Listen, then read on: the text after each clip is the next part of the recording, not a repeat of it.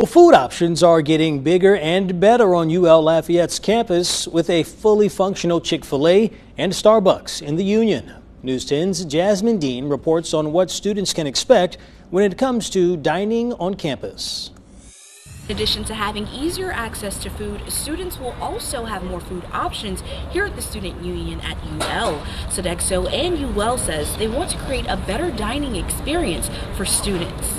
As a college student, having options when it comes to food is a huge perk, especially if you're a student without transportation. That's why UL Lafayette is expanding its dining options with a larger variety of food items. Previously, the Student Union used the Brew coffee shop to serve Starbucks products, but it's now being turned into a fully functioning Chick-Fil-A with seating and more menu options. Starbucks has been relocated to operate as its own coffee shop. Chef Patrick Mold with UL Lafayette says there has always been food options available, but bringing in new food options has been the goal. Sodexo has been a great partner in that regard, and so we're looking forward to bringing more food to campus. The newly located Starbucks is now open, and the fully functioning Chick-fil-A is expected to be open the summer/fall of 2024.